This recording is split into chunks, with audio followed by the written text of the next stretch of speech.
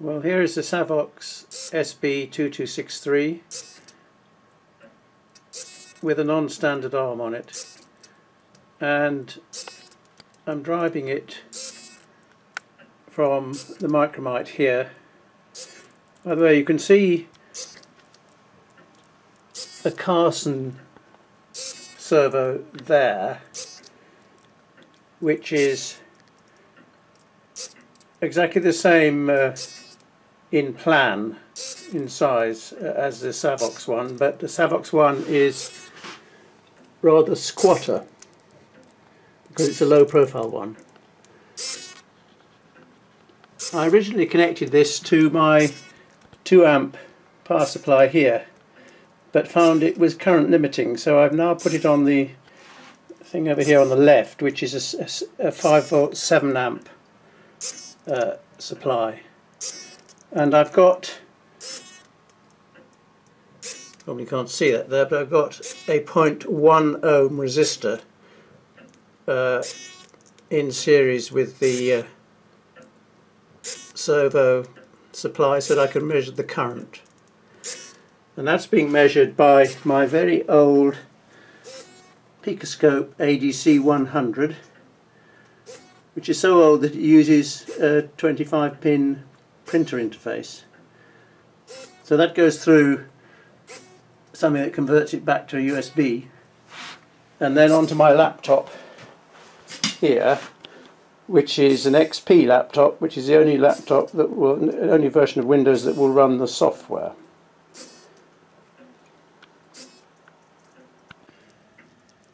Although described as having an aluminium case, the only part of this case which is aluminium is the sort of orange coloured bit in the middle. The top and the bottom are plastic.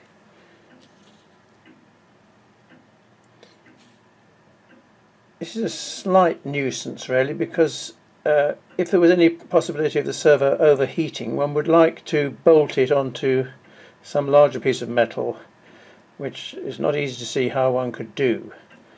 But so far I've been operating it once every 2 seconds and it doesn't seem to have overheated at all, so so far so good. The micromite is telling it, giving it PWM signals, which are 1.5 milliseconds for centre, 2 milliseconds for right, and 1 millisecond for left, and it just goes on in a cycle like that. This is slightly less than the full range of the servo.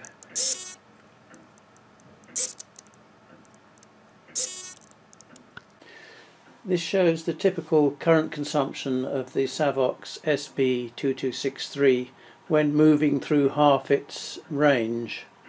The current is measured through a 0.1 ohm resistor, so the scale here, which is in 0.1 volts per division, it corresponds to amps. So when the servo starts moving, it begins by drawing 2 amps, which declines in this sort of exponential manner down to here, and then it goes into a different mode in which it is mainly drawing naught but spikes at quite large figures up to just over 3 amps, these about 1.8 amps.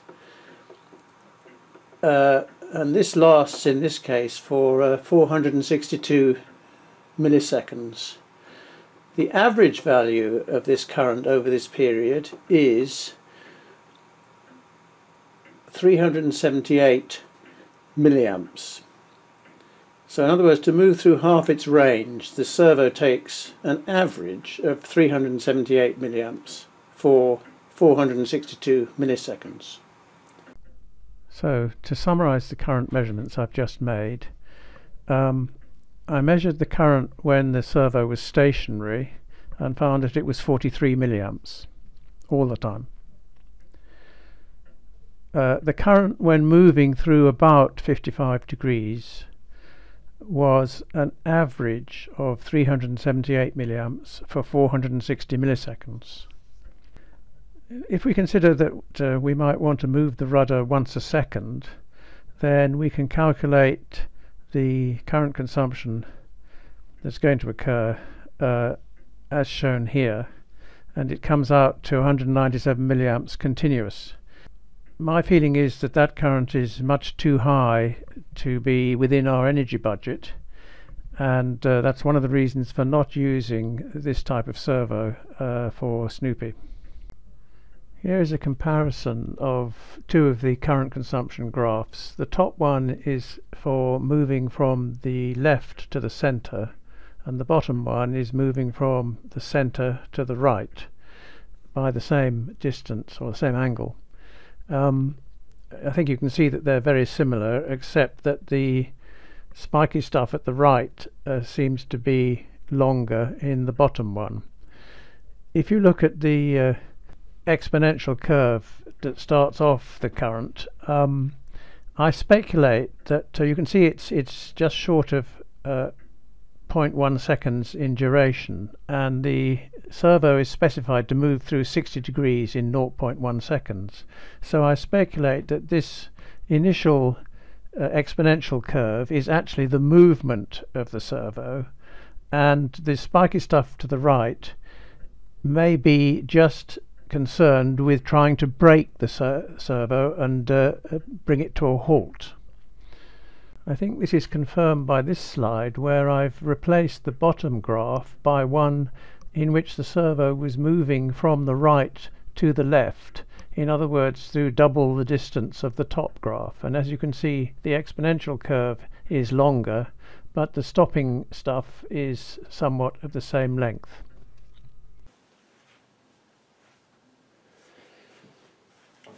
What I'm going to do here is test the torque required to shift this.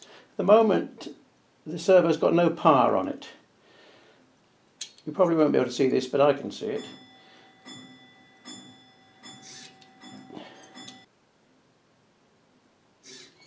One and a half kilograms. Now if we just put the power on,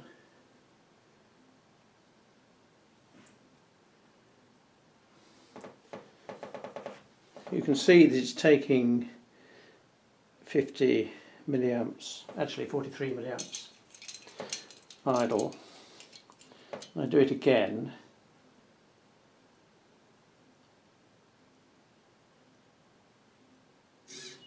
Exactly the same, 1.5 or 1.6. However, if I now apply a PWM signal to this,